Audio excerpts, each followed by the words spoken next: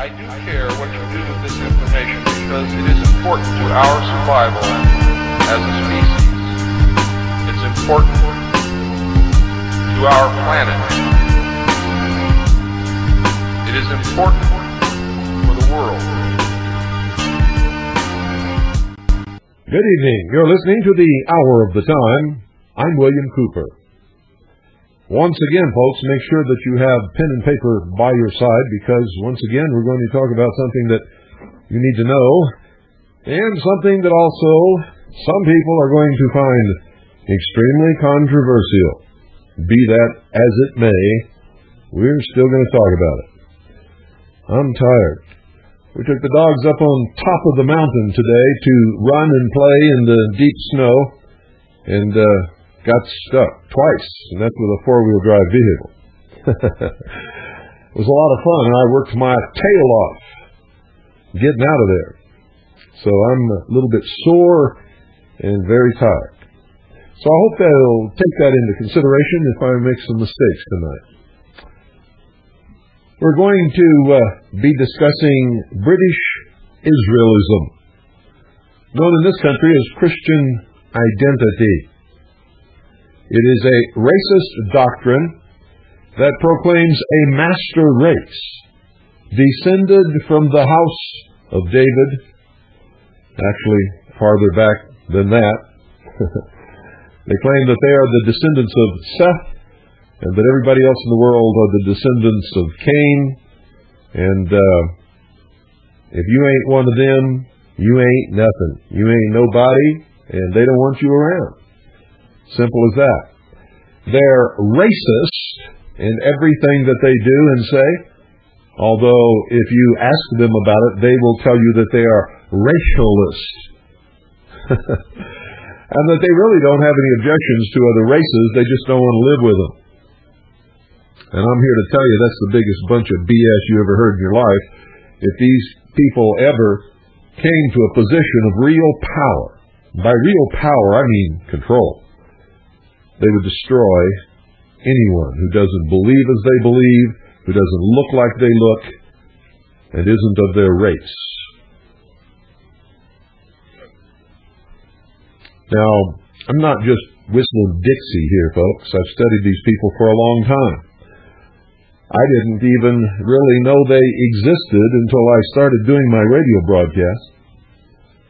And all of a sudden I started getting pamphlets and books and letters of congratulations from these people who all thought for some reason that because I opposed the tyranny of those who would destroy this country, that I was somehow one of them. And when they found out that I was not, that I was part Native American, and that I was married to a Chinese woman, I got baskets full and bushels full and big boxes full of the most vicious, vile, despicable, uncouth hate mail that I ever imagined anyone could ever get in their entire life, or that ever existed. I just simply did not know that this type of thing was going on. And they even attacked my wife and children for no reason at all other than they are who they are. And so I thought, gee, I better find out who these people are really quick because they're dangerous.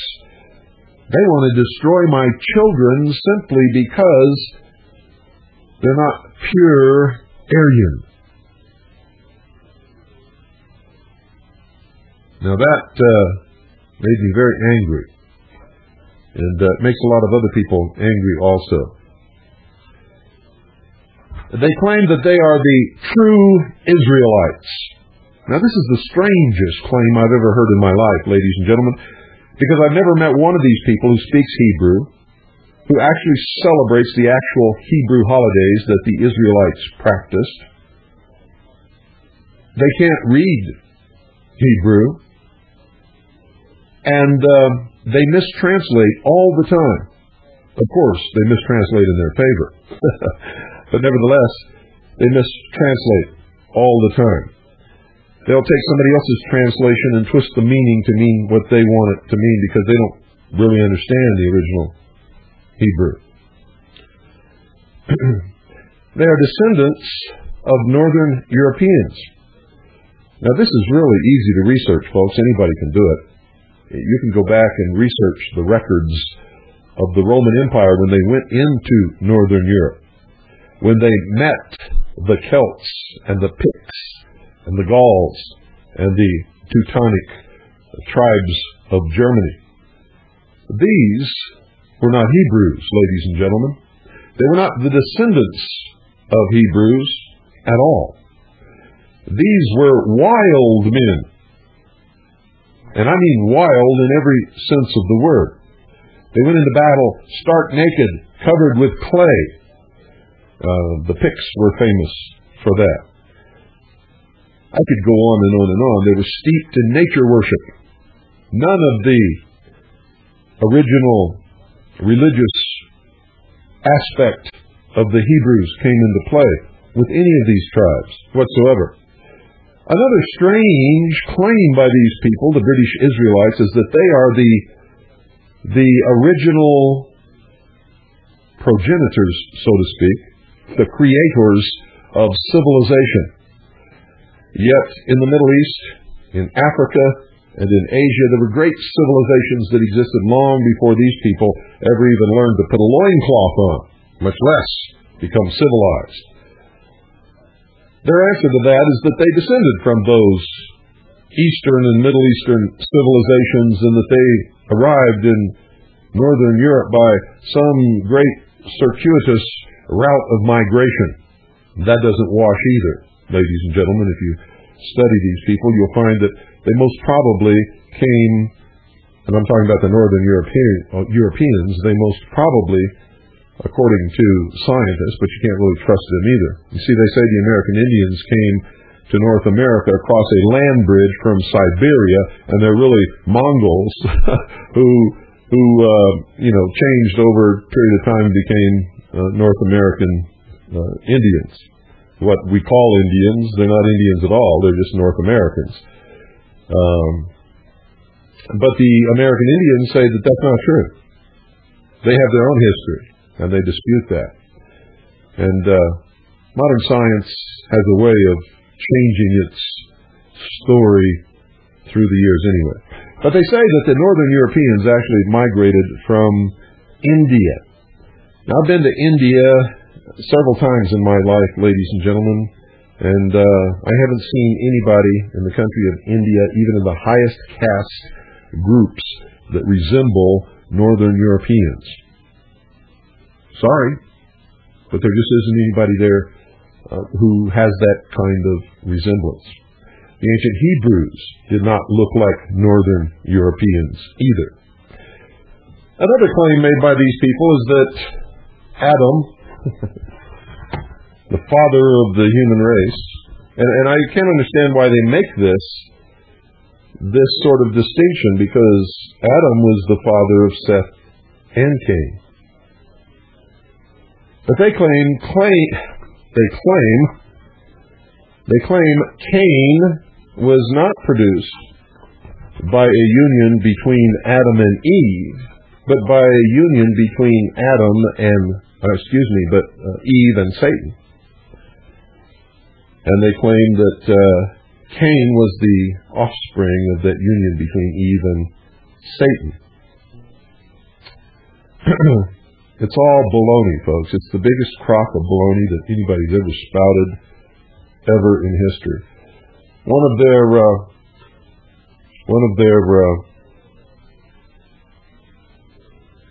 explanations of this is that the true son of Adam was white, and that Adam actually means blood in the cheeks. When you research that word, you'll find that that's not what it means at all. They claim that Cain was actually a dark-skinned child born of the union between Eve and Satan. There is this really gets wild, folks. It really does. And when you research this name of Adam, you find that it means no such thing. It does not mean blood in the cheeks. And it comes from a long line of myths that existed long before the Bible was ever written, or the Jews became a nation, or the Hebrews became a nation known as Israel. And I'm just going to read to you a couple of short paragraphs from the Holy Grail by Malcolm Godwin, who himself is a British Israelist, but he tells the truth.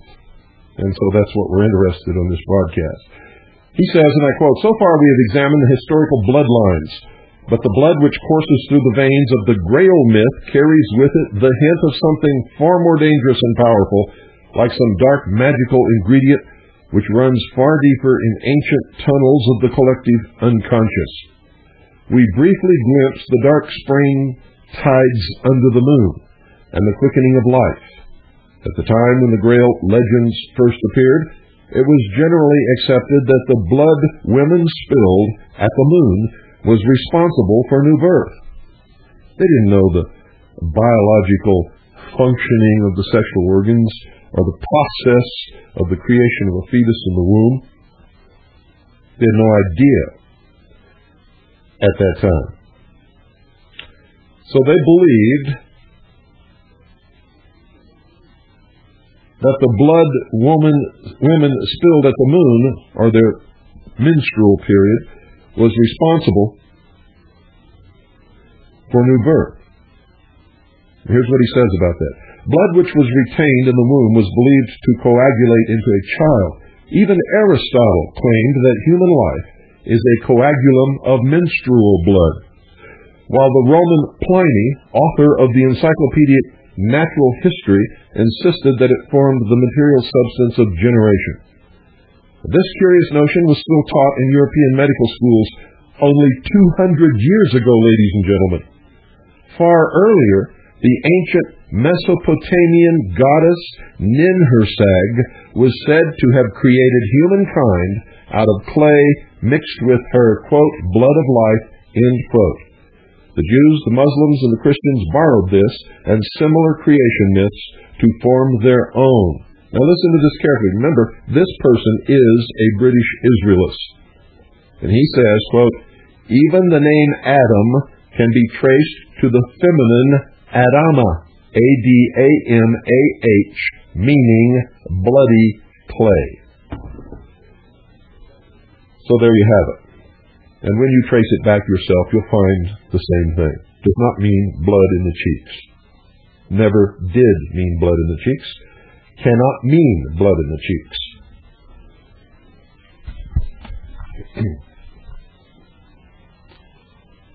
Now I'm going to give you the research of the Executive Intelligence Review, and this report is dated November 14th, 1997. This is one of the best research organizations in the world, as far as I'm concerned. I don't particularly subscribe to their politics, but I do have great respect for their research, because I've duplicated it in almost every instance. I don't research everything they research, and they don't research everything that I have researched. But when we both research the same thing, the results are identical, which means these people are looking for the truth as I am, and they're not trying to put something in there that's not there. They tell it like it is. And so tonight, I'm going to tell it like it is. So take note of this. Make notes. Remember, listen to everyone, read everything, believe absolutely nothing unless you can prove it in your own research. Here we go. British Israelites and Empire. One of the most glaring examples of British intelligence-sponsored psychological warfare against the United States is the bizarre ideology called variously British Israelism or Christian identity. Victims of this foreign-sponsored ideological virus can be found to hold key positions in the Patriot movement and other movements which may be committed to the destruction of the American Republic. Not all patriots are Christian identity or British Israelism.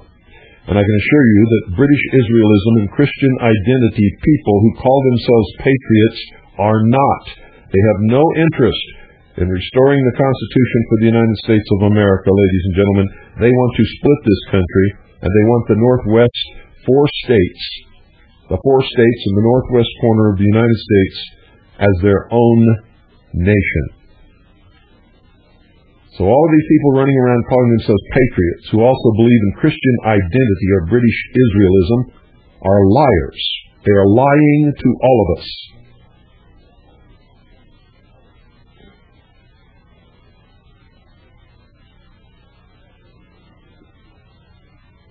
They have been linked,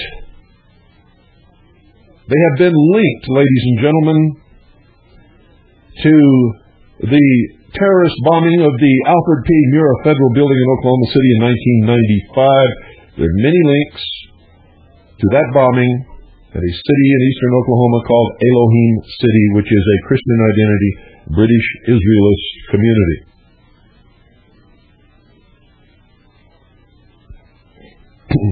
And more broadly, a significant portion of what today claims to be Christianity in American society is consciously or unconsciously based on religious belief structures designed by the British colonial office to undermine Christianity in general and the American Republican form of government in specific. British Israelism is a syncretic organization which in its simplest variant claims that the Anglo-Saxon Celtic race is the true 10 lost tribes of Israel, that the British sovereign is descended from King David, and that as such, an all-encompassing British Empire is biblically prophesied to rule the world in the few final days before Jesus Christ touches down on the Mount of Olives and ends human history. That's what they all want you to believe. None of it is true. They are not descended from King David. They are not Hebrews. They are not the 10 lost tribes of Israel. The tribes of Israel, folks, were never lost in the first place, in case you didn't know that. None of them were ever lost. The Bible does not say that they got lost. It's a scam. There are many variations on this theme. Some versions say that the horrors described in the book of Revelations have begun, and others believe that the tribulations are yet to come. Almost all, even the militant anti-Semites, look to the Mideast, to Jerusalem, and yearn for the final rebuilding of Solomon's temple, which will be the incontrovertible sign that the end of the world is nigh. These people are also rabid Zionists, ladies and gentlemen. The roots of British Israelism are obscure, but some trace it to the late Elizabethan period in England, a time which coincided with the consolidation of the Church of England and the beginnings of Britain's maritime empire, as well as the creation of a full-time secret intelligence service. It's also the time, ladies and gentlemen, when the Royal House of England had to come up with some legitimate reason to oppose the Vatican and the Pope and pronounce their Anglican Church the real and only true church. And remember, there was no need for an Anglican Church until Henry VIII wanted to get a divorce, and the Pope said no. And that was the beginning of all of this. You see, all of a sudden, King Henry VIII told the Pope to go stick it where the sun don't shine, and he divorced his wife anyway under the Anglican Church. And you all know the story of the opposition in England and what happened to them. And then the British monarchy had to justify all of their actions, and that's when all of a sudden, right then and there, they became descended from the house of David and possessed the only really divine right to rule. Now, how did this happen? Well, folks, sometime in the near future, they're going to say that they've uncovered historical evidence that Christ did not really die upon the cross, that he fathered children with Mary, Magdalene. Those children, along with Joseph of Arimathea, Mary Magdalene, and the children and the bones of Jesus Christ were taken from the Middle East to the British Isles, and blah, blah, blah, blah, blah. Under the throne of England, there is a stone which they claim is Jacob's pillar. And anyway, let me continue with this report. It might take 2 nights to cover this because there's a lot to talk about here. Remember, it's all baloney. None of it is true. One person who is reputed to have contributed to the early development of the British Israel ideology is John Dee, a fellow of Trinity College and advisor to Queen Elizabeth, who openly practiced black magic and prophecy. He was among the first to talk of England as an empire. Also, Sir Francis Drake, Elizabeth's favorite pirate, was notoriously partial to describing the fledgling empire of England as Israel and the New Jerusalem. You see, folks, if they can use these terms and convince the rabble, that's you, in case you didn't know that. The socialists call you the masses. If they can convince you that it's all true, and you believe in the Bible, then you have to bow down to these people and let them rule you. You see, one of the first mind control operations. The beginning of the 17th century saw the rise of hundreds of cults across Europe. The majority of these, including what would later be known as British Israelism, can be traced to the efforts of Venice's top psychological warfare officer, Paolo Sarpi. Venetian strategic interests demanded that Europe be kept controlled and divided, and that the scientific breakthroughs of the Renaissance and the implication of those breakthroughs for the growth of human mental freedom had to be destroyed. You see, Venice had long learned that manipulation of religion is one of the most potent methods to control societies.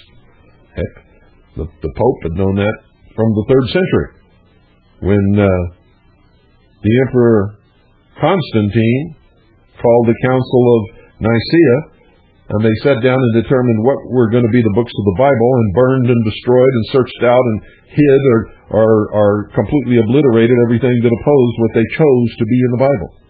There was no Bible before that. There's a whole bunch of different books that all were written by different authors that claimed to tell the real history of the religion. Not just the Christian religion, but all the other religions. And the Pope, over the years, combined the early teachings of Christ, the teachings of the early church, with all of the different pagan religions to create what is known today as modern Christianity. He even changed the day of worship from the 7th day, which is Saturday, ladies and gentlemen, to the first day, which is the venerable day of the sun, in order to pacify the sun worshippers and bring them under the control of the Catholic Church. Don't think so? Well, get your head out of the books that are written by those who want you to believe in them and start studying the real history of the world, and you'll find out that it's really true. Heck, the Pope even changed the 10 Commandments which Moses claimed were handed down to him from God. Now that's pretty arrogant, don't you think? Now, I'm not anti-Catholic. I'm just pro-truth. I don't care which religion you worship, as long as you do it in the light of truth. And if you choose to worship a mixture of truth and lies, or all truth, or something in between all of that, I don't care. But all you're ever going to get from me on this broadcast is the truth. I'll fight and die for your right to worship at whatever altar, whatever God you choose. Because that's the only way I know I can have the freedom to worship at the altar and worship my God when and how I choose. You see, if I take your right away from you, I've also taken it from myself. But I've also learned over the years, ladies and gentlemen, that to live in a lie is to live a life already dead. And there is no such thing as choosing the lesser of two evils. Evil is evil. And if you choose evil, whether it's lesser or greater, you are living an evil life. I choose truth. And I hope you do too.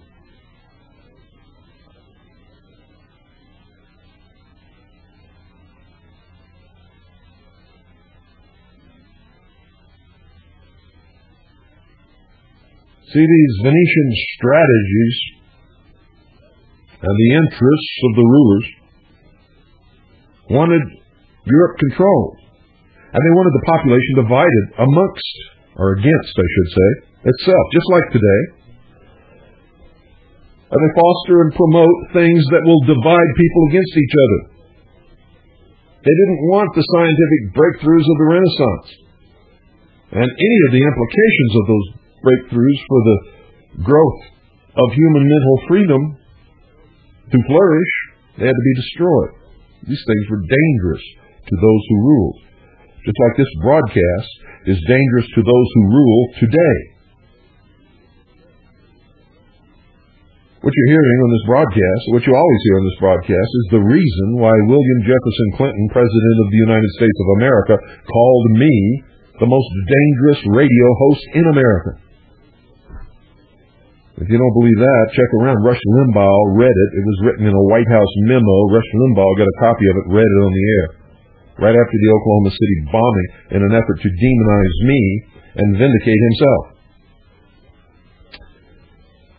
But whatever the reason, it was the greatest feather in my cap ever. It's a great compliment to me to have been so honored.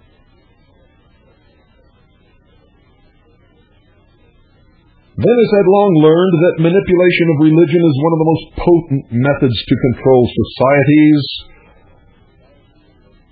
The Roman Empire knew it, used it. It's being used against you today, ladies and gentlemen.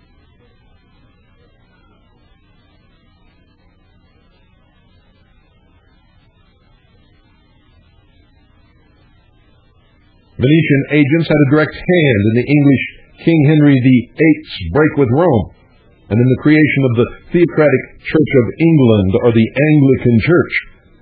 Venice, you see, was crucial to the transformation of Martin Luther's ill-formed movement into a Europe-wide Protestant schism, and Venice was equally pivotal in shaping the Vatican's countermeasures, thus ensuring decades of religious warfare. Martin Luther, whether you realize it or not, used the seal of the Rose and Cross on his correspondence. He was a member of the secret mystery religion, known as the Rosicruciate. Within this Venetian onslaught, Paolo Sarpi's particular specialty was science. One of the greatest dangers to the oligarchical world outlook had arisen in the mid-15th century, when Nicolaus of Cusa, in effect, founded modern science and threatened to sweep away the mental straitjacket of Aristotelianism. Why do they have to make words? Why do they have to put an ism on Aristotle? Why can't they say the mental straitjacket of Aristotle? Sarpi's job was to repackage Aristotle's discredited method in seductive new ways. Sarpi's primary tool was what we today call empiricism, the insistence that science is not based on creativity, but is merely the discovery of the rules of nature, which we deduce from the facts which impinge upon our senses. Now, Aristotle wasn't a bad guy, and he wasn't discredited. Aristotle was the father of reason, ladies and gentlemen, in case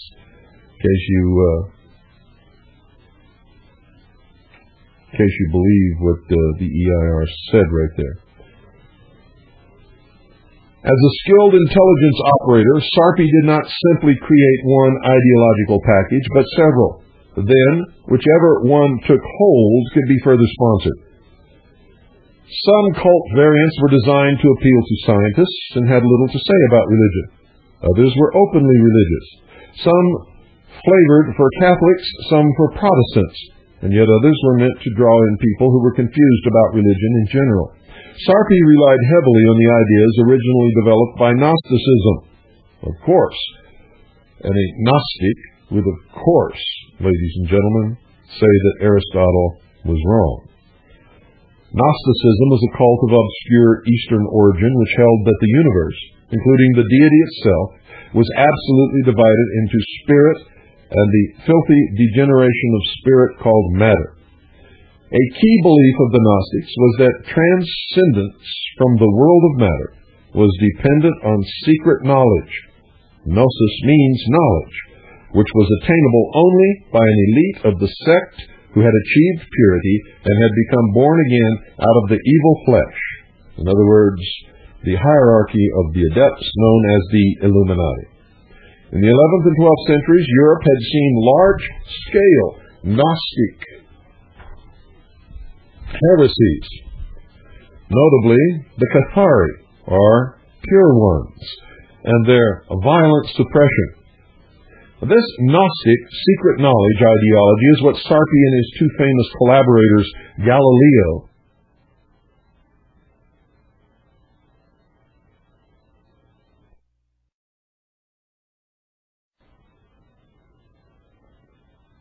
Johannes Kepler. Under the Gnostic methodology, science explicitly becomes the same as alchemy, prophecy, or magic, which are all just a matter of hitting upon the right combination of chemicals, the right incantation, the plausible interpretation, or the illusion. This took many forms, including a few which contributed directly, ladies and gentlemen, to British Israelism. Francis Bacon, whom many classify as the founder of modern scientific method, explicitly saw science as nothing more than forcibly wresting from nature the secrets that God, a Gnostic deity containing good as well as evil, has maliciously refused to reveal. Bacon's text, The New Atlantis, which suggested that England could become the site of the new King Solomon's Temple, became the founding document of the British scientific espionage operation known as the Royal Society and the source of what is known as this country as America's secret destiny. It was here that Bacon coined the ominous phrase, quote, knowledge is power, end quote. This original Royal Society held alchemy and ghost hunting on the same scientific level as astronomy and chemistry. Another cult spun out of the Sarpi network, which contributes to many forms of British Israel as well as to Freemasonry and Theosophy, is Rosicrucianism. Martin Luther was a member of that organization. Here again, the earliest origins are obscure and include unverifiable reference to the crusading Knights Templar, officially the Poor Knights of the Temple of Solomon, and to various satanic cults. I can tell you absolutely that they can be traced right to the door of the Knights Templar. According to Masonic legend, a small group of Knights Templar escaped the Inquisition for the order's practice of the Eastern Baphomet cult, whose initiation rite involved spitting on the visage of Christ, to fight with King David Bruce at the Battle of Bannockburn in 1314, thereby engendering the origins of British Freemasonry and of Rosicrucianism. Within higher order Freemasonry, the degree of Rose-Cross is known as the degree of revenge against the Pope and the French king. Thus the Jacobinites of the Duc d'Orleans, Philip Eaglite, during the French Revolution were known to be followers of Neo-Templarism. Don't go away, folks. We'll be right back after this very short pause while I sort of wet my whistle with a cup of water here. Remember, folks, if you're search for a militia to join, if you find a militia that tells you that you have to be a Christian to be a member of that militia, it's not a militia, it's a religious army. The militia is defined by law. And we've given you that law many times on this broadcast. If you want to see it again, go to our website, harvest-trust.org. It's all there. Just go down to the thing that says militia on our homepage, click it, the militia page will come up and you'll have hours and hours of stuff to read and do there. Places to go, things to look at. And I hope you do. I hope you've all been to our webpage at least once. You should visit as many times as you possibly can. I mean, you could literally stay on our web page for weeks and not see and explore everything. That's how big it is. That's how good it is. It's a place for people who want to discover the truth. And here's the name again. All you need is http://harvest-trust.org. Head on out. Take a look at it. See what you think. And then leave a message on our Voices page, which is a forum where you can talk to other people who visit the webpage all across this country. Let me see here. Where was I? Shall endeavor to find my place. Here it is. Notwithstanding their primordial roots, the Rosicrucians' strict adherence to a system of esoteric secret knowledge made them grist for Sarpi's Gnostic mill. One of the few solid pieces of evidence we have about Rosicrucianism is that it was popularized in the early 17th century by a book by German theologian Johann Valentin Andrea titled Fama Fraternitatis. That's Fama Fraternitatis. Andrea's book described the fictional activities of one Christian Rosenkreutz, who after studying the magical theories of the East, returned to found a new society.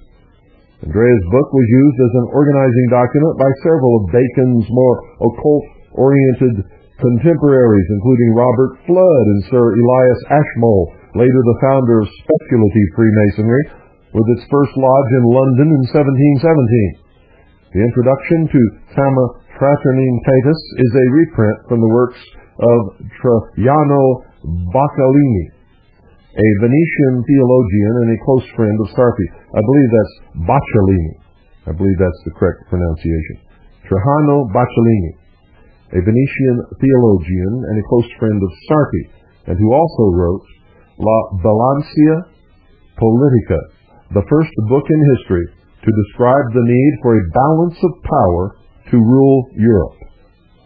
At the same time, Sarpi's operations also encompassed several strictly religious ideologies. Venice had previously encouraged the most extreme Protestant forms, like Calvinism and its English variant, Puritanism, while simultaneously working to harden and militarize Catholicism against them. In the early 17th century, Sarpi's collaborators, like the oligarchical Sandys brothers in England and the legal theorist Hugo Grotius in Holland, began calling for yet a new religion, which would supposedly chart a third way between the extremes of Calvin's theocracy and the Vatican Jesuits. Typically, ladies and gentlemen, this new form would be based on Gnostic-style secret knowledge, the discovery of the original form, the Prisca Theologica, as they called it, of Christianity, before, as they claim, it was deformed by the early church, including St. Paul, and lost to man. Well, at least they're correct in that respect, folks. That's the truth. There is no church, organization, or group on the face of this earth today that calls itself Christian that actually practices what Christ taught and what the early first Christians believed and practiced. And that's the truth. I don't care what you call yourselves, and I don't care how mad this statement makes you, and I don't care how much you hate me for saying it. It is the truth.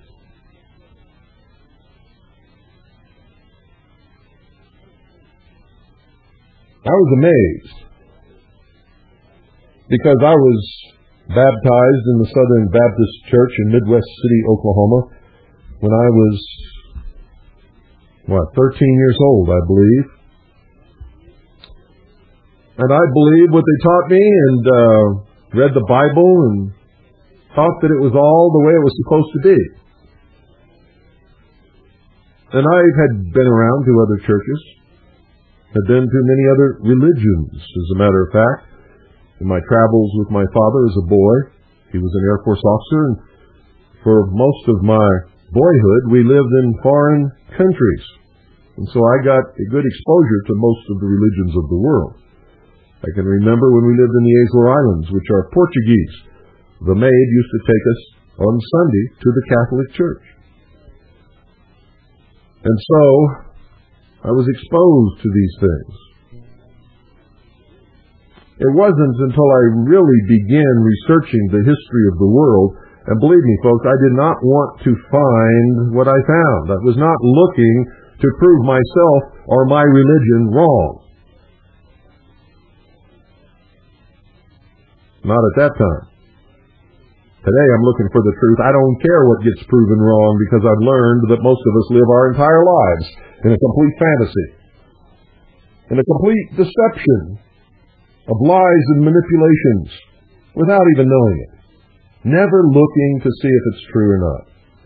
Most of us belong to the church we belong to simply because our parents did, or as a young and impressionable age we were proselytized or recruited into it. And usually when we're recruited into it, we're not told the truth. We find that out sometime later. Very few people who belong to any church in this world today ever set out to study all the different religions and churches and theosophy and theology and mystical, or I should say mysticism, in order to find out which one is really telling the truth and which one is really the right one for them to belong to. It doesn't happen. Whatever church they end up in becomes the only right church with the only correct dogma and the only right message and the only path to heaven. Everybody else is going to hell. Isn't that the way it works? Isn't that the way it works, ladies and gentlemen? And of course, every preacher and every member of his church can pick Bible passages out of context to support whatever it is that they say is right. Without fail, they can all do that.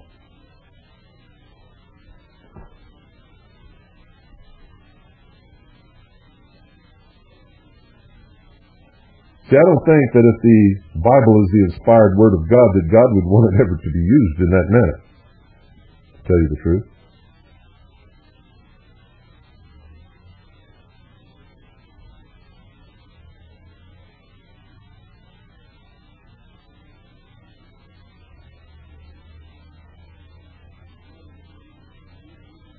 The writer Edwin Sandys even stated that this new religion should be an amalgamation of the Church of England, plus the kind of Catholicism then practiced in places like Venice.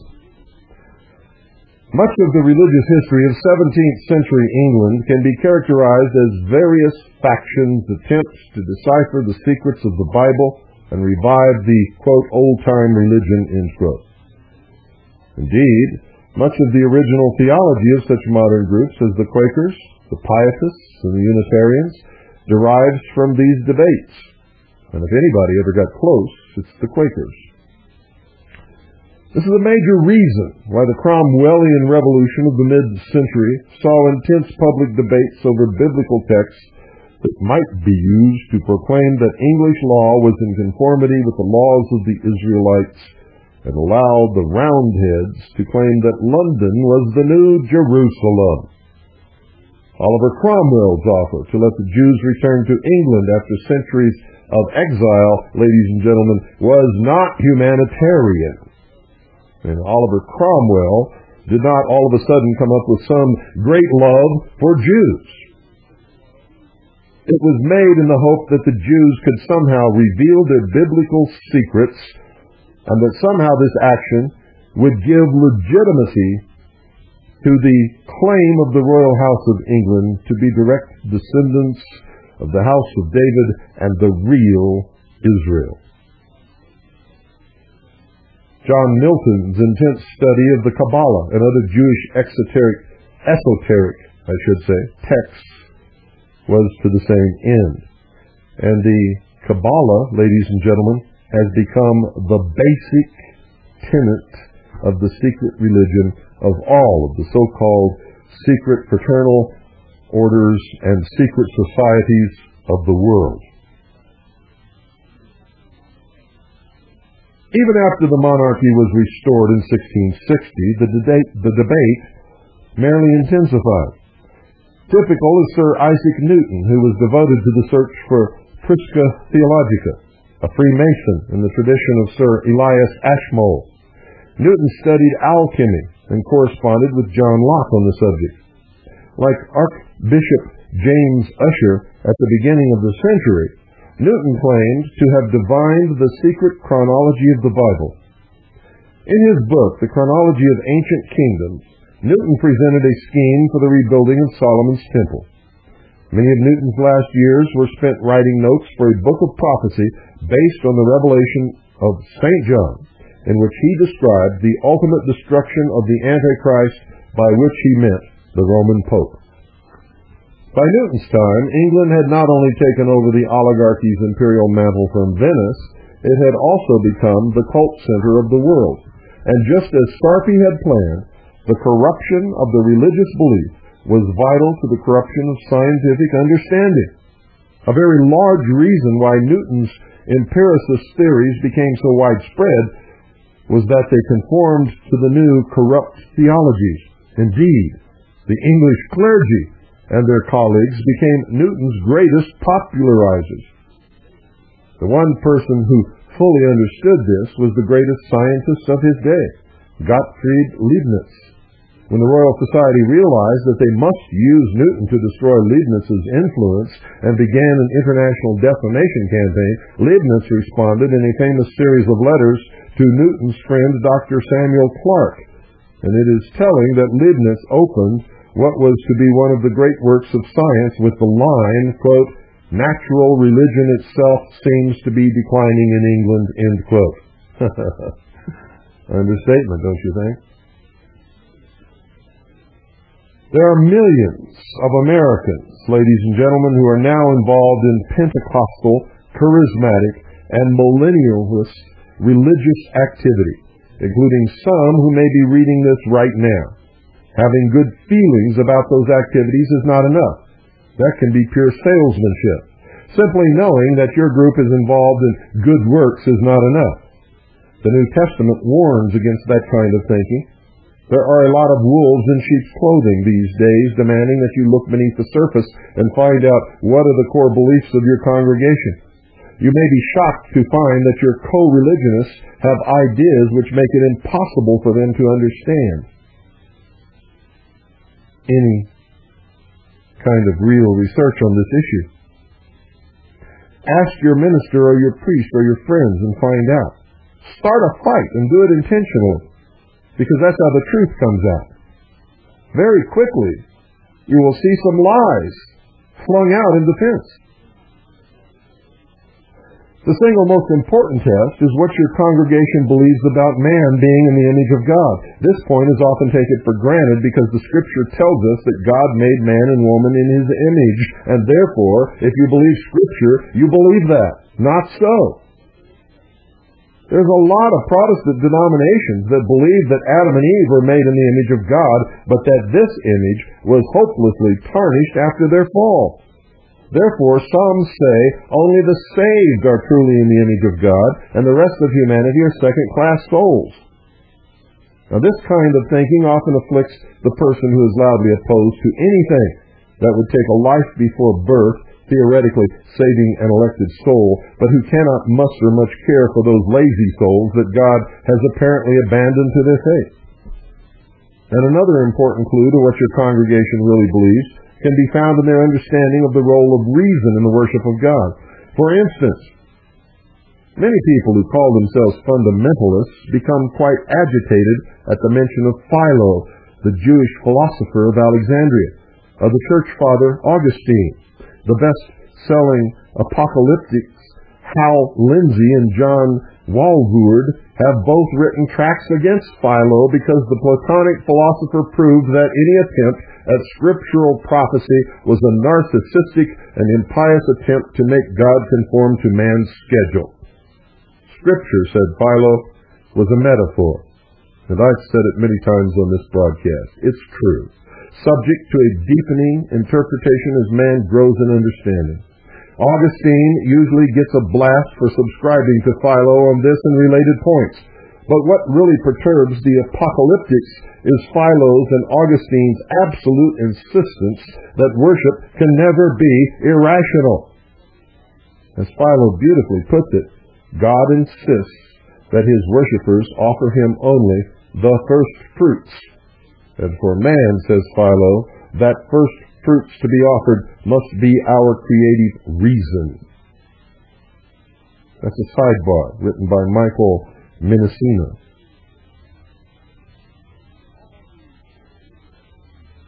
Although the preconditions for British Israelism were rampant in England, the first formal statement of the ideology did not occur until the 1790s, when Richard Brothers, a Royal Navy officer who had fought against America in the Revolutionary War, began to write that England was not just theoretically the New Jerusalem, but that the English people themselves were descended from the lost tribes of Israel, and that they must restore the temple in Palestine. Now you see how it's transcended here? First the British people were just the British people. Then all of a sudden, when Henry VIII could not get a divorce, he broke from the Catholic Church and had to have a reason why his church could exist and was superior to the Pope. That reason was that the monarchy was descended from the house of David, and that England was, ladies and gentlemen, the actual 10 lost tribes of Israel, and London was the New Jerusalem. None of it true. Later, a British sea captain says that it is the English people themselves. Never mind that there was never any lost tribes of Israel. They can all be accounted for. Every one of them, folks. And he said that they must restore the temple in Palestine. The time for such theory was not ripe. Brothers was suspected of being a radical and was ultimately confined to an insane asylum. But his philosophy is exactly what has been adopted. And now it's not just the English people, ladies and gentlemen. It is the Aryan race, comprising all the Anglo-Aryan peoples of the Northern European continent, and all of those descended from those people who occupy the North American continent in the United States of America and Canada. So it's gone through 3 stages. But we're only at the second stage here in what we're studying. Oh, I bet there's some angry people out there. I bet they're really just seething. They don't like me. One night, ladies and gentlemen, here's my lineage. I'm English, Scotch, Irish, Native American. My wife is Chinese. My children are English, Scotch, Irish, Native American, and Chinese. Okay? I'm not Jewish. I'm not Hebrew. Never claimed to be. There's nobody in my family tree that we can find who is Hebrew or Jewish whatsoever. If I were, I would be just as proud of that as I am of being Native American, English, Scotch, and Irish. And I would be just as proud that my children would have that blood in them, because people are just people, folks, until they're sucked into these scams and manipulations, and it's used to control them, and then they use it to control others, and then they become bad and evil people. You see? But one night, Pastor Pete Peters, one of the biggest leaders of the British Israelist movement in the United States and what's called a Christian identity, did a whole radio broadcast about how me and anyone else who criticized British Israelism in this country are Jews. And he even had a phone call from somebody who said that he had read my book, and in my book is a picture of my mother and father. He said, my mother and father look like Jews, therefore I must be a Jew and they're Jews. Well, my mother and father don't look like Jews. There is a stereotyped image of Jewry. Some Jews fit that a little or a lot. Most Jews look like everybody else walking down the street, and you wouldn't be able to tell them apart, no matter if you had a divining rod and a crystal ball. That's the truth. But anyway, my mother and father don't fit that stereotype, neither do I. And most Jews don't either, ladies and gentlemen.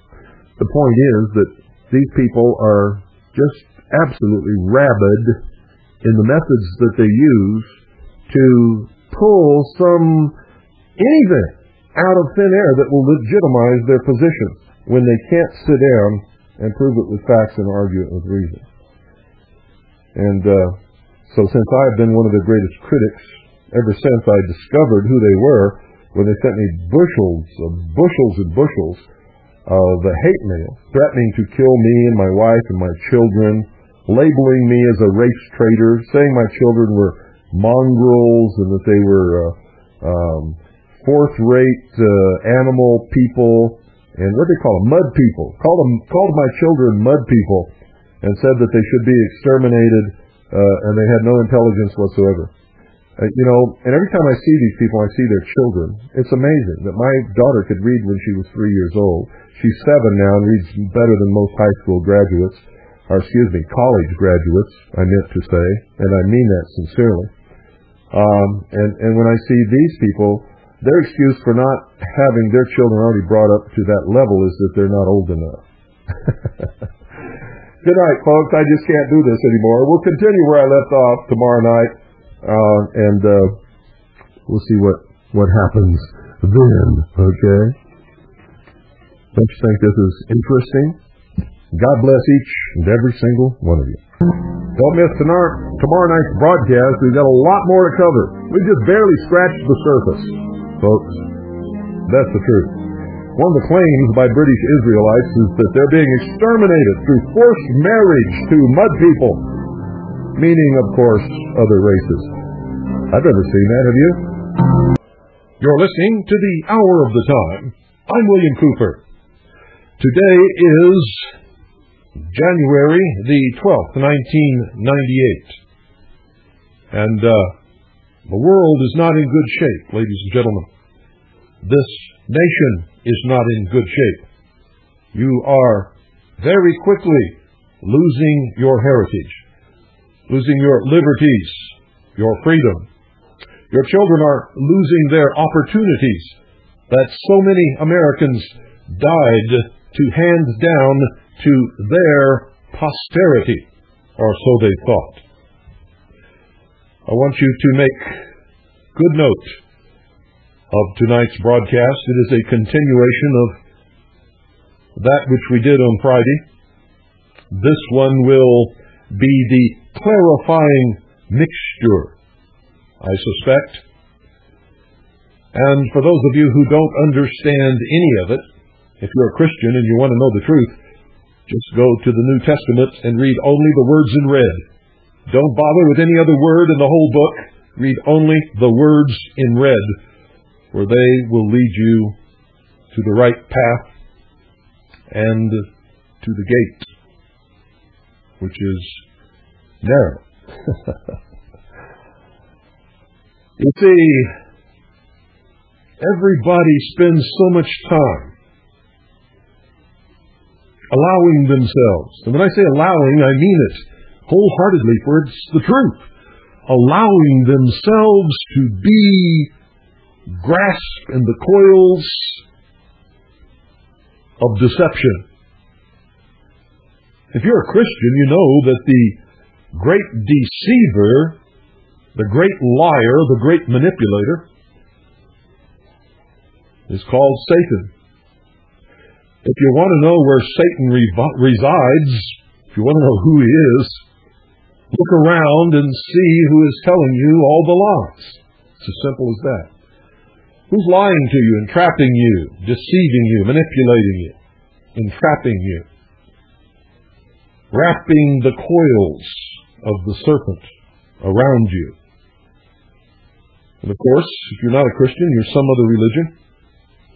The same thing applies, ladies and gentlemen, even if you don't believe in a Satan.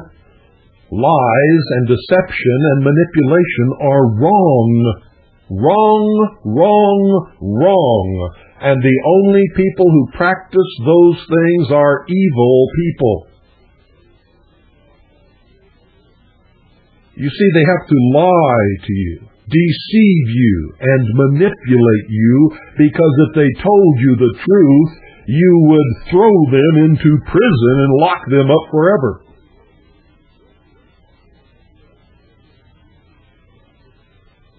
Now, if you're a Christian and you want to know the truth, go to the red words in the Bible. Don't bother reading any other word in the whole book. They will confuse you.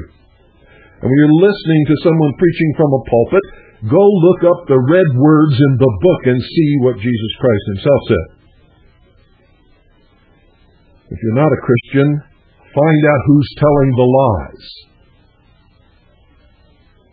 And do it honestly, leaving your preconceived notions, your prejudices, and your own agenda behind you when you look for the truth. For if you're looking to prove something that you already believe, you will only find evidence to support it. You will not ever discover the truth. The truth is so important, for this is the age of deception. Almost everyone in the world today is leading a life of fantasy, lies, deception, and they are being manipulated by the fathers, the perpetrators, the inventors of those lies.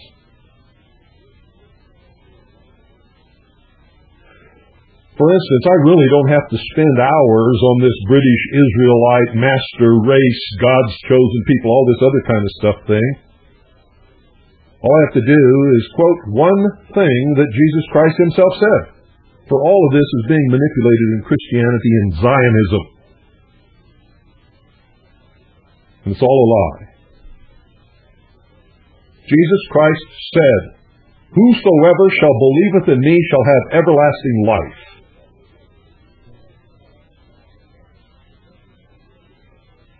He didn't say anything about whosoever that belongs to the Anglo-Saxon Aryan race that believeth in me shall have everlasting life. He didn't say that.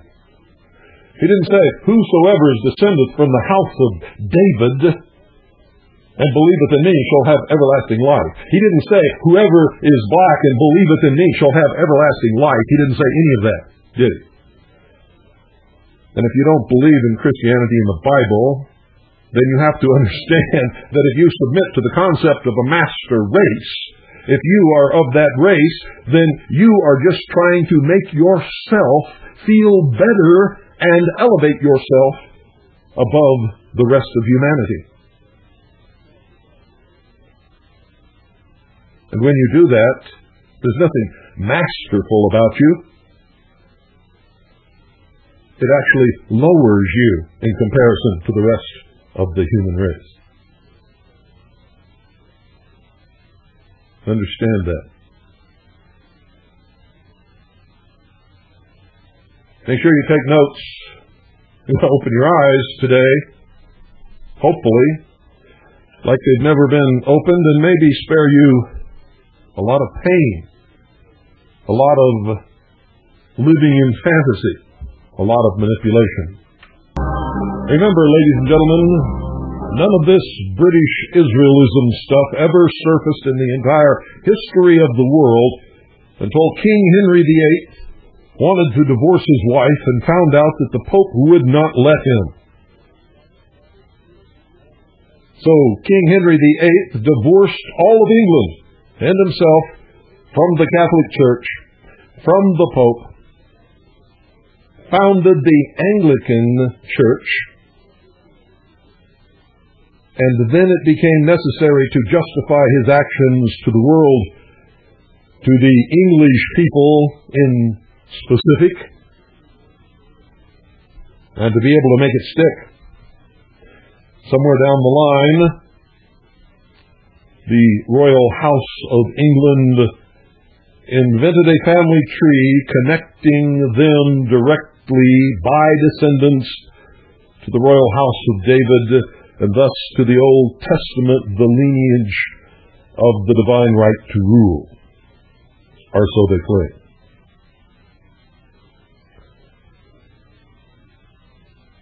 Later, they claimed that all of England, not just the royal house, but all of England, this came later, folks, it was not there in the beginning, all of England were the descendants of the 10 lost tribes of Israel, which according to the Bible were never lost at all, and are not lost today. And that London was the New Jerusalem. And then later, they extended that to the entire Anglo-Saxon race, cutting off the German peoples, claiming that the ancient Aryans were the enemies of the state of Israel, or the race of Israel, as they have come to make it. And then later, forgot all about that, and reabsorbed the Aryans, so now it's the Aryan Anglo-Saxon American people. Discounting the original Native Americans, of course. And we'll take off from there. Still, from the Strategic Studies of the Executive Intelligence Review, dated November the 14th, 1997. Although the preconditions for British Israelism were rampant in England, the first formal statement of the ideology did not occur until the 1790s, when Richard Brothers, a Royal Navy officer who had fought against America in the Revolutionary War, began to write that England was not just theoretically the New Jerusalem, but that the English people themselves were descended from the lost tribes of Israel, and that they must restore the temple in Palestine. The time for such theory was not ripe, and Brothers was suspected of being a radical and was ultimately confined to an insane asylum, which is exactly what they should be doing with Pastor Pete Peters and all of these other people who are propounding this nonsense to the world and sucking a lot of innocent people into the coils of that old serpent. Around 1840, however, a decision was made somewhere at the Colonial Office, or the East India Company headquarters, to revive Sarpi's old method of religious manipulation, and the next few years would see the rise of two interrelated cults which would become a major weapon in British foreign policy. First, Irish clergyman John Nelson Darby started publishing texts which he claimed decoded the secrets of the Bible and prophetically laid out the fast-approaching apocalypse. Darby's theories, which we today call pre-millennial dispensationalism, had several striking components. Number one, the millennial kingdom of Christ will sweep away all civilization, and the only people saved will be a tiny group of elect who will be raptured physically into the new kingdom. Two, the evil power in the world is Gog, spelled G-O-G, as identified in Ezekiel, who will sweep down on Israel and begin the end days. Darby confidently identified Gog as Russia. And three, the end will come only when the scripture is fulfilled and the Jews return to Israel and build the temple. How did the state of Israel come into existence, ladies and gentlemen? Check your history.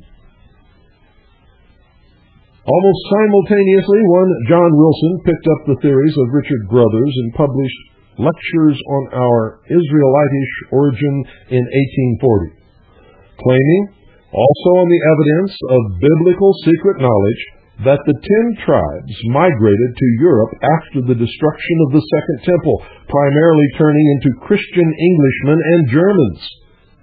The racially inferior tribes of Judah, said Wilson, remained in Palestine and became the modern Jews, and they believed that and preached that for a long time. And today, they say the Jews that call themselves Jews today and speak Hebrew and practice the ancient Hebrew religious ceremonies and holidays are not Jews at all. Are not Jews at all. They're not even from the tribe of Judah now today. See, these people change their story about every 20 years. No, they're really folks from some weird tribe in the mountains of what used to be called the old Soviet Union. Khazars is the name. The British Israelites claim there are no real Jews alive today.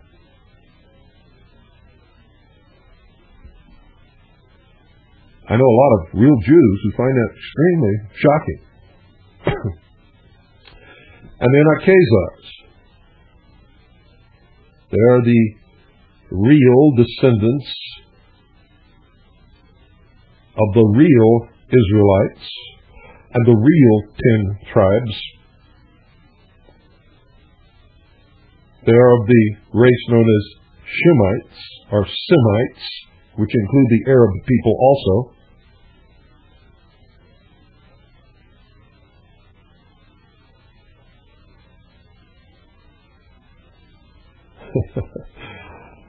So we went from their teaching that the racially inferior tribes of Judah remained in Palestine and became the modern Jews. That flies in the face of everything they say. Because if you've studied the history of the Middle East, you know that the state of Israel was not that ruled, ladies and gentlemen, by the house of David. The house of David was of the tribe of Judah. The house of David and the tribe of Judah warred against and conquered the state of Israel. That's the true history of the region. Yet these people claim that they have the divine right to rule, and they are superior race to all of the people because they are descended from the house of David and the original Hebrew race from the state of Israel, the ancient country of Israel, which wasn't a country that encompassed all of the 10 tribes of Israel. There were several small countries, the most powerful of which emerged as the tribe and the country of Judah and conquered all the rest under the house of David. Don't believe it? Look it up. These people are so confused they can't even find their way to a library and a history book.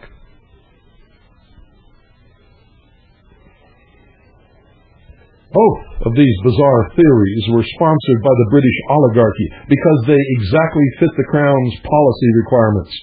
Derby's identification of Russia would be crucial to drumming up support for the war against the country which the British would shortly provoke in the Crimea. Wilson's biblically sanctioned friendship with the Germans was also British policy. The fraud of the whole thing is exposed when slightly later British foreign policy turned against the Germans. Immediately, Wilson's organization was factionalized, and it was discovered by the winning faction that the Germans were actually, get this folks, the racial heirs of the Assyrians, the ancient enemy of Israel, and therefore the enemy of British Israel. The Germans, of course, have always claimed descendancy from what they call the Aryans of India.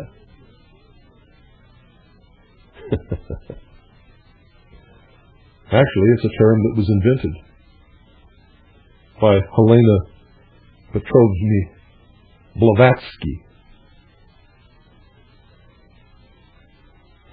And both Darbyites and the British Israelites provided invaluable assistance in firmly turning the attention of the British population to Palestine and the need for the rebuilding of the temple.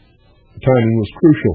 In 1840, British Foreign Secretary Lord Palmerston had unofficially committed the British Empire to Zionism. That's no secret. I've been telling you that for many, many years. And the creation of a British-controlled entity in Palestine. And that, folks, is the real secret to the creation of the state of Israel in the Middle East. On the one hand, Britain needed to ensure that the increasing chaos in the Ottoman Empire did not invite other great powers from developing influence there. On the other, it needed to protect the land routes to India and its growing colonial empire.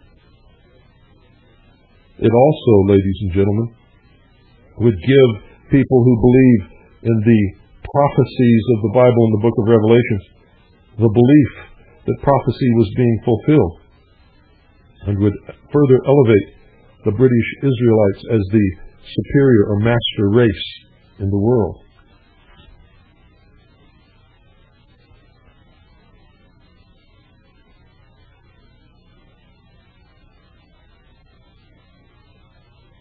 This became official policy in 1845, with a colonial office report proposing, quote, the establishment of a Jewish nation in Palestine as a protected state under the guardianship of Great Britain, end quote. Such a state, the report concluded, quote, would place us in a commanding position in the Levant from whence to check the process of encroachment, to overawe our enemies, and, if necessary, repel their advance, end quote. The Crown's case officer for this project was Anthony Ashley Cooper, the 7th Earl Shaftesbury, a pious oligarch who combined aspects of both the Derbyites and the British Israelites, cleaned them up for general consumption, and became the leading spokesman for a plan to resettle Jews back in Israel. Shaftesbury's High Church version of British Israelism, as well as the various Low Church versions, grew through the 19th century. Queen Victoria's daughter, Princess Alice, became a patroness of the movement. In 1862, the Prince of Wales and future King Edward VII made a tour of the Holy Land, the first English royal to set foot there since 1270. In 1865, Shaftesbury's efforts came to fruition with the founding of the Palestine Exploration Fund, known as PEF, under the official patronage of the Queen. The PEF brought together funding from the Rothschilds and the United Grand Lodge of Freemasons. There's those Freemasons again. Membership ranged from oligarchs to apocalyptic crazies. And again, religion made a brilliant cover for espionage and colonial manipulation. Nominally charged with surveying the Mideast so that the country could be restored by the Jews to its ancient prosperity, the Palestine Expeditionary Force spent its time subverting the Ottoman governor and making the maps that the British Army would use in the area in World War I. One of PEF's leading explorers in Palestine from 1867 to 1870 was General Sir Charles Warren. According to British author Stephen Knight, Warren, who had been Commissioner of London's Metropolitan Police and a Freemason,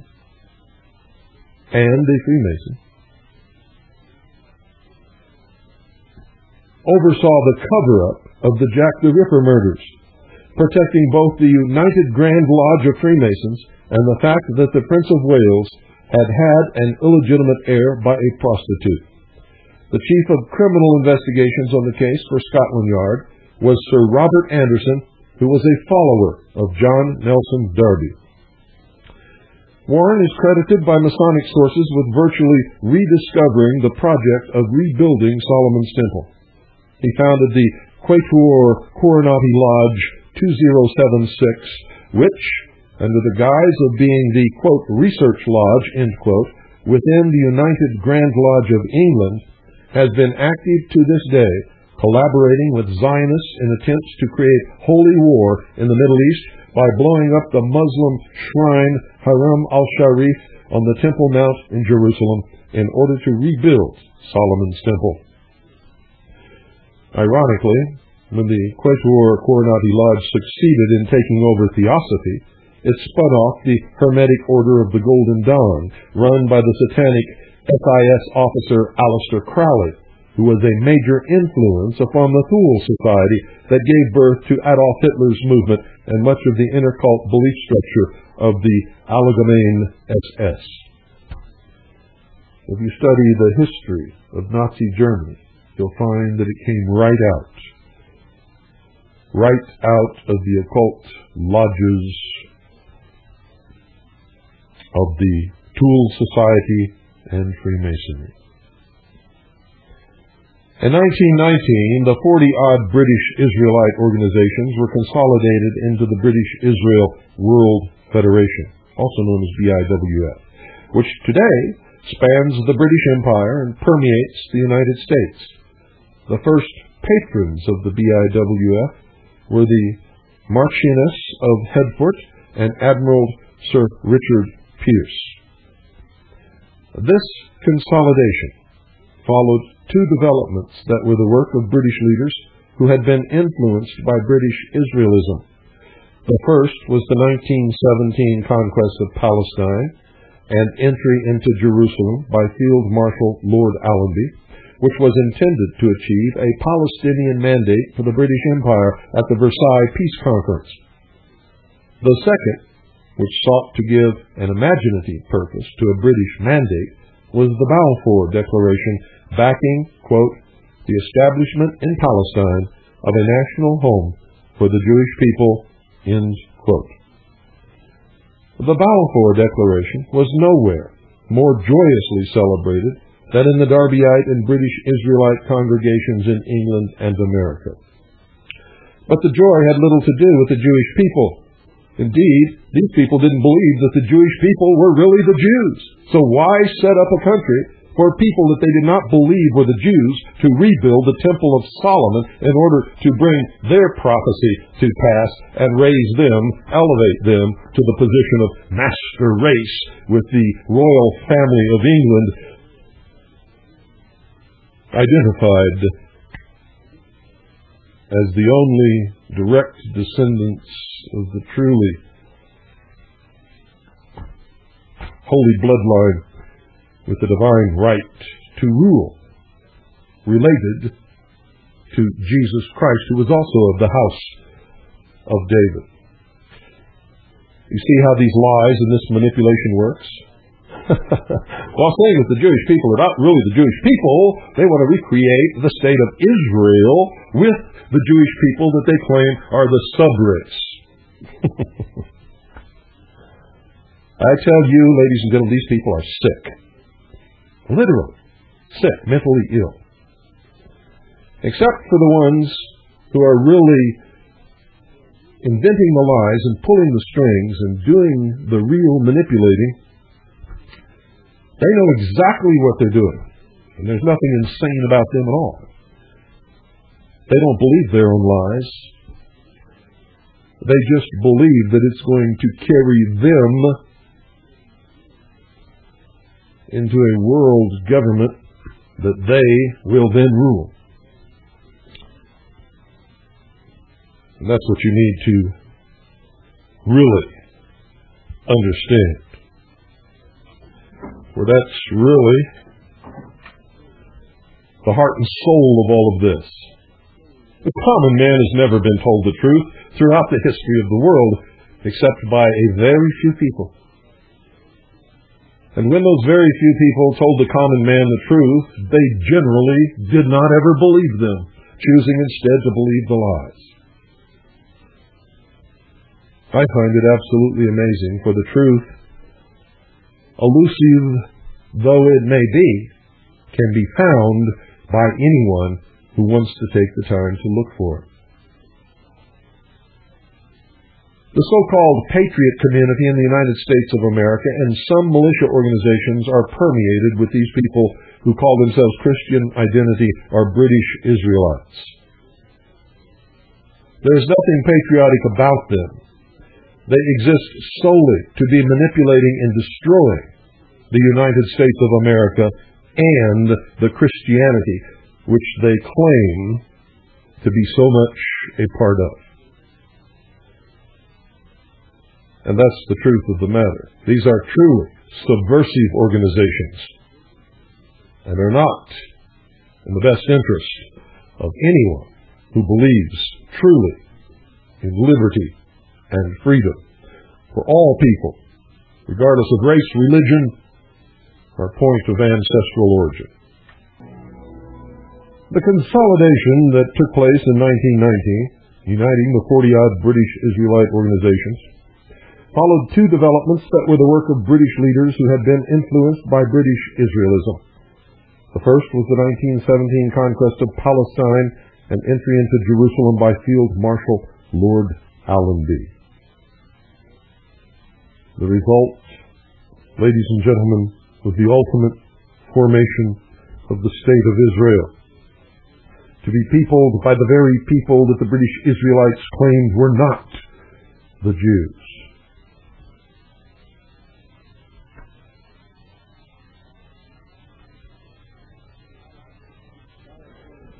This Balfour Declaration,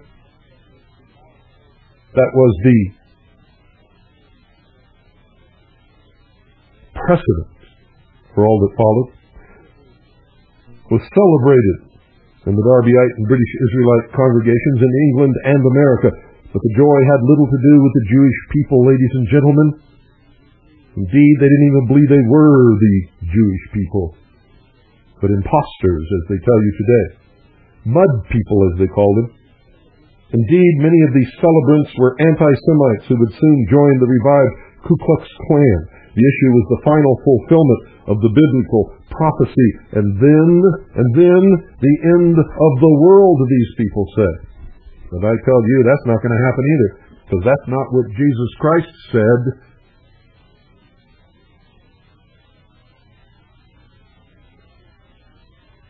Is it?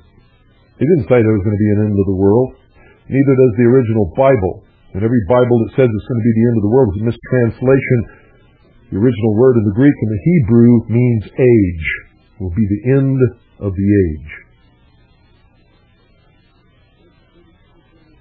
Both British Israelism and Darby's prophetic apocalypticism were surprisingly welcome in America. Since both contained a Gnostic core belief, they were not altogether foreign to the theological ideas of many transplanted Puritans. Large factions of the American Puritans could easily be classed as Gnostics.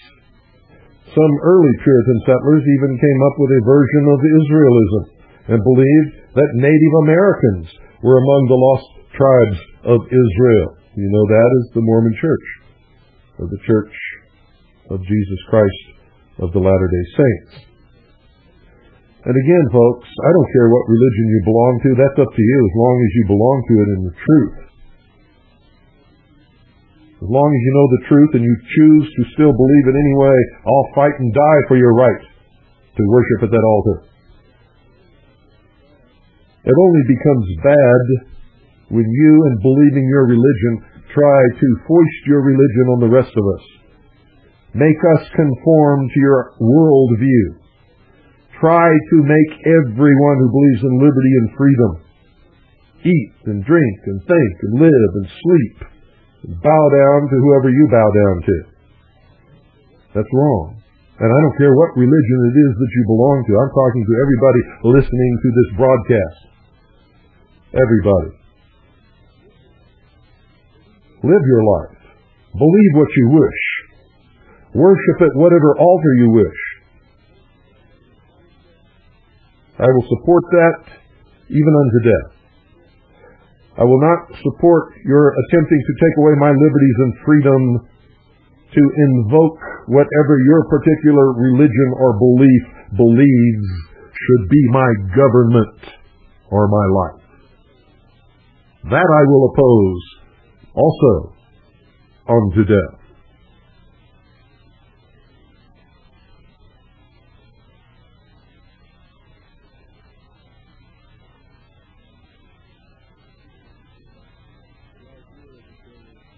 The idea that there was the remnant of the lost tribes of Israel in America was sufficiently widespread that it had to be attacked by Cotton Mather, the Puritan humanist. Right or wrong, this is the history of it. The continued effect of Puritan forms of Gnosticism and its use by Britain can be seen in the work of Jonathan Edwards, who started the first big wave of revivalism in the first half of the 18th century. After studying Locke's psychological doctrines, Edwards came up with his own theory of religious affections. The realization that rhetorically conjuring up horrific images of hellfire might have a dramatic effect on susceptible minds, his famous sermon, Sinners in the Hands of an Angry God, with images of the sinner's soul as a tiny spider held by a thread over a pit of everlasting torture, created a preaching format still used today. All of that emerged from a well-known classic known as Dante's Inferno.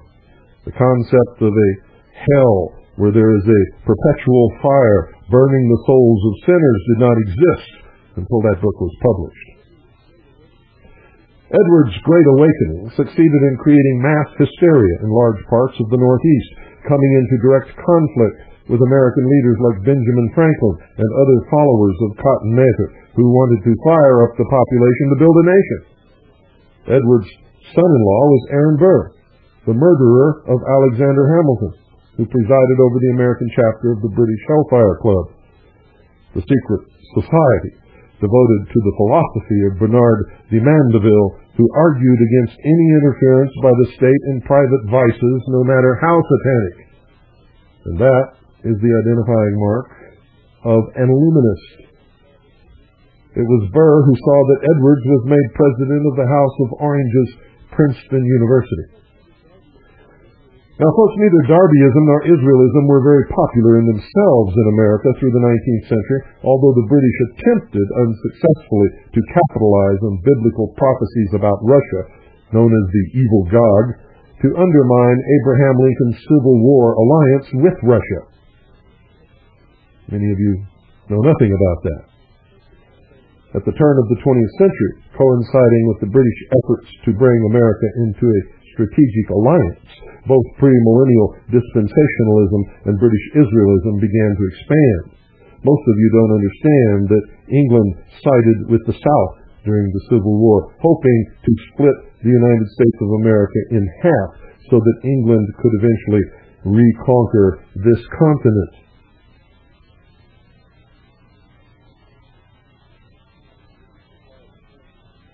Britain supplied a constant stream of preachers for United States prophecy conferences, whose message was that the secrets of the Scripture were being decoded and were coming to pass, that wars and rumors of wars portended the Jewish return, the tribulation, and the rapture. The Darbyite theories were assembled in a series of pamphlets, several edited in England, called The Fundamentals, a testimony of truth. Far from it. These pamphlets, which included the statement that although man was originally made in the image of God, he had lost that honor by Adam's sin, circulated in the millions in the United States. Indeed, the reason why many Protestant evangelicals and apocalyptics are called fundamentalists is that they adhered to the fundamentals described in these pamphlets. Meanwhile, British Israelism grew. The first American organization based on the writings of Edward Hines, the reigning British Israelite, was the 1879 Lost Israel Identification Society of Brooklyn, created by Joseph Wilde, the pastor of Brooklyn's Union Congregationalist Church. In 1883, C.A.L. Totten, who was a United States Army officer, wrote, "Palestine regained are the relation of our race to the race of Israel, the means toward the end." That writing was based on the work of Hine, who toured the Northeast for 4 years, starting in 1884. And a clue to its agenda is the end sentence of the subtitle, "The Means Toward the End." There were two American delegates to the 1919 founding of the BIWF in London, namely J.H. Allen and Portland, Oregon pastor Reuben Sawyer. The latter was a Darbyite who came to incorporate British Israel into his views. Sawyer was replaced as the United States representative to the BIWF by Howard Rand, a lawyer who ran for Attorney General of Massachusetts on the Prohibition Party ticket. In 1930, Rand founded the BIWF-affiliated Anglo-Saxon Federation of America, which soon had chapters all across the United States. There has been an intermingling of British Israelism with major Protestant evangelical denominations ever since that time.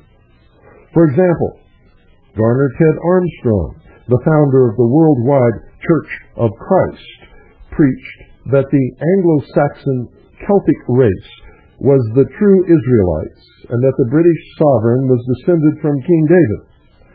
Upon his death, his church split between adherents of British Israelism and those who believed in, quote, the rapture, end quote. Likewise, Billy Graham, who founded the Evangelistic Association, got his first training from a British Israelite named Mordecai Ham. Graham rose to prominence after his revival meetings in Britain, where he became associated with such British Israelite influence notables as Lord Home of the Herschel. Graham's writings were published by the leading BIWF geopolitician Kenneth Hugh DeCourcy in his publication Religious Review. Although Graham seeks to keep it hidden, some of his closest advisors practice Kabbalistic biblical prophecy from the signs of the time. Another offshoot of British Israelism that has permeated the United States, posing a significant national security problem, and that is no exaggeration, is the Identity Church. It agrees that the Anglo-Saxon Celtic race is the true Israelites, but differs from the BIWF by proclaiming the Jews to be descended from Eve's mating with the serpent in the Garden of Eden. Identity has significant influence within a number of paramilitary groups and in the militias. Some few militias, ladies and gentlemen. Don't denigrate or condemn the militias, for only a very few are affected by this cancer. And you can tell exactly which ones they are. They'll tell you that you can't be a true American or belong to the militia unless you are a Christian, and specifically Christian identity person. So they're not hard to pinpoint. That makes them not militias, but religious armies. The true militia, ladies and gentlemen, is defined in the law of every state and of the United States of America.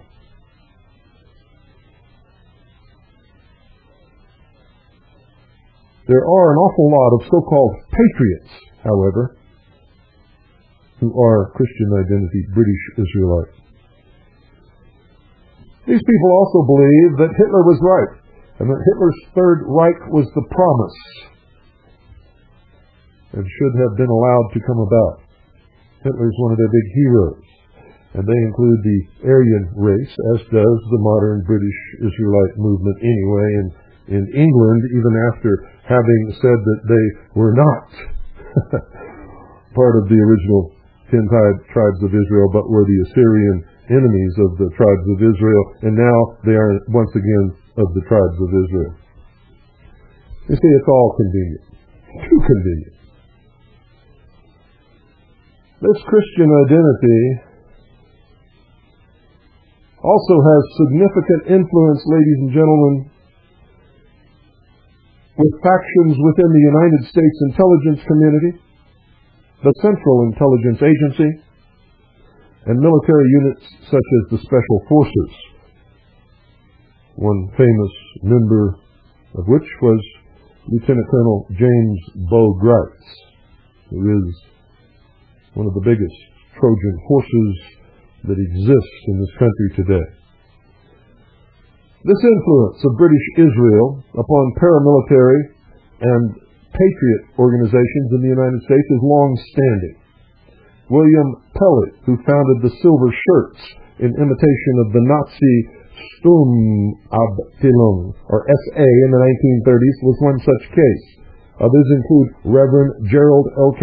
Smith, who created the American Destiny Foundation, and then formed the paramilitary California Anti-Communist League. Reverend Wesley Smith, who founded two paramilitary groups, the California Rangers and the Christian Defense League. Lieutenant Colonel William Potter Gale, retired, who first worked with Swift Defense League, then broke off to found the Posse Comitatus, and so forth.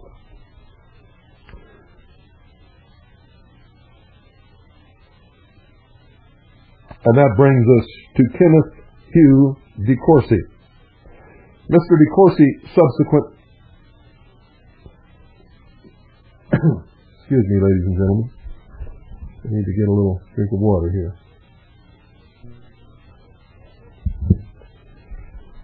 DeCourcy, a protege of British SIS Chief Sir Stuart Menzies, was born November 6th in 1909. He was the son of the claimant to the title of the 8th Duke de Grantmesnil, which is a dubious title of Anglo-Norman origin, nonetheless given credence as an honorary by Debrett's peerage. De Courcy has had numerous high-level associates, within the Club of the Isles, and he is one of the leading apologists for the House of Windsor's involvement in the drive to impose Adolf Hitler upon a prostate Germany for a drive to the east against Russia. Among his Club of the Isles friends who were involved in the project were His Royal Highness George Duke of Kent, who was also a leader of the United Grand Lodge of England, and King Edward VIII, who was forced to abdicate because of his pro-Nazi views, when by 1936 a faction of the Club of the Isles had come to see Hitler as a dangerous Frankenstein monster. De Courcy remained faithful to the Duke of Windsor, even after the Duke was known to have entered into negotiations with Hitler to be restored to the throne of England by the Wehrmacht. De Courcy was very close to the evangelical Lord Home of the Hersel, who was with Prime Minister Neville Chamberlain at Munich.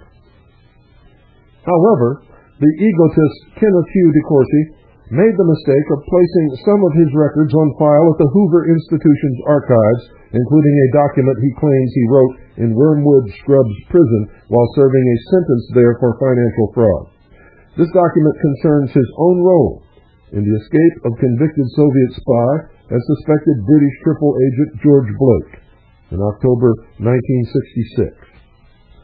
Some United States intelligence sources believe that Blake did more damage to United States interests than British triple agent H.A.R. Kim Philby, whom you've all heard of. In his latest prophecy appearing in the pages of Courcy's Intelligence Digest and Special Office, he is once again claiming that there will be a renewed Middle East war by 1998, that's this year, that will escalate into World War III. And ladies and gentlemen, if you could see all of the information that I gather here from all of my people worldwide, I would not reject that as an offhand, ridiculous statement. It's very possible, and it could actually occur. According to De Courcy, Russia is assisting Iran and Syria to prepare for such a war through the transfer of nuclear technology. In order to save Israel, the British will have to rely upon the United States arsenal to obliterate the Russian-Syrian-Iranian alliance. Should President Bill Clinton, who De Courcy states hates Israel's Prime Minister Benjamin Netanyahu, balk at this escalation, then the British will destroy Clinton by playing their trump card, 60 million evangelicals in the United States. The situation is such that Netanyahu may himself launch a preemptive nuclear strike. Otherwise, De Courcy said that China was doing everything it could to maneuver Russia into an alliance with Iran for the forthcoming Middle East war. The reason is that Russia is extremely weak militarily. It has only its strategic missile capability left after having decimated its other military units, and that's what they want the world to believe. It is not true, ladies and gentlemen. If there is a new Middle East war, then he foresees China might move to take eastern Russia, which he claims has been a long-term goal. It would be impossible, given China's vast population and territorial depth, for it to be conquered by Russia or by anybody else for that matter. De Courcy's latest prophecy is a reliable expression of the viewpoint of a powerful faction within the Club of the Isles. As a leader of BIWF in London pointed out, King George VI had his genealogical chart traced back to King David, and he educated his daughters in British Israelism, including his heir, Her Majesty Queen Elizabeth II.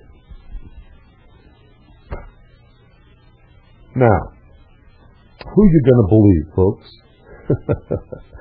For I tell you that everyone who believes in this scam of British Israelism or Christian identity is, in effect, and in reality, calling Jesus Christ a liar.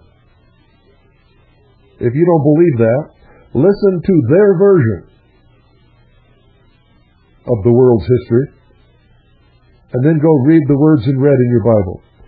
Jesus said, suffer the little children to come unto me. He didn't say, suffer the little white children to come unto me. He did not say, suffer the little Anglo-Saxon Aryan children to come unto me. He did not say, suffer the little black children to come unto me, or the little red children, or the little yellow children. He said, suffer the little children to come unto me. He said, whosoever believeth in me shall have everlasting life.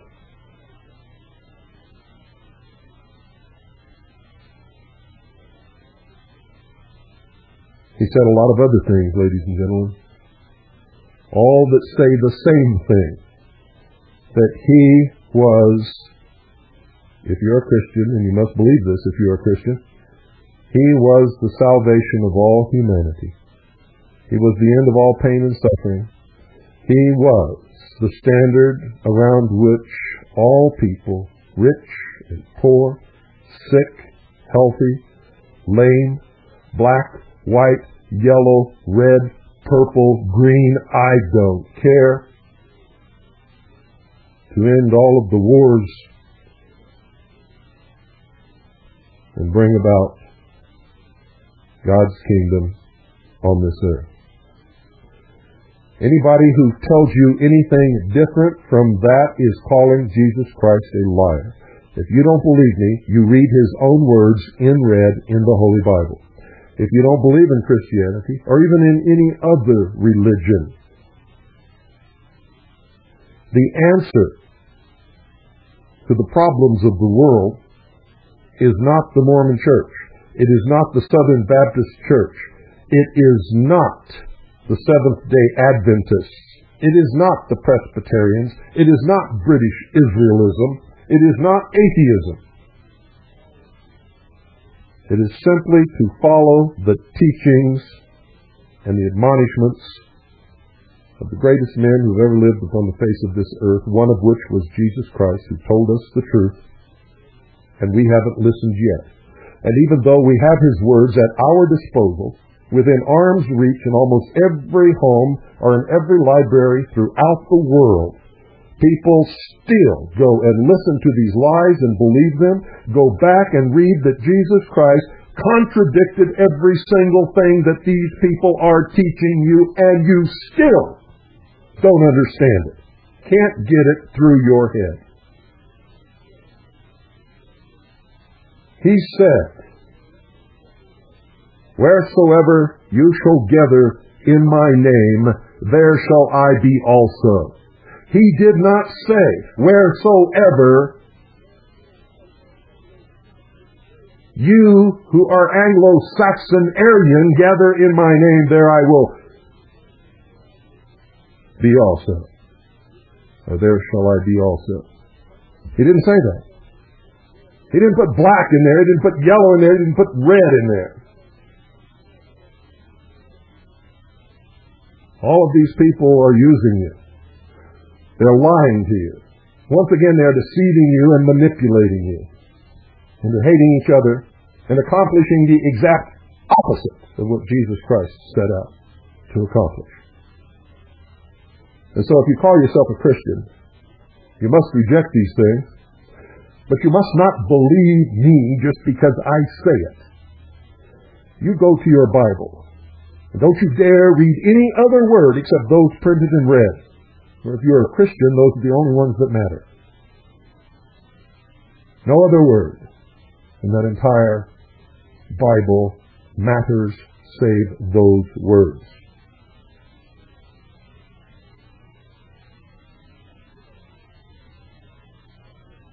Good night, ladies and gentlemen, and God bless each and every single one of you.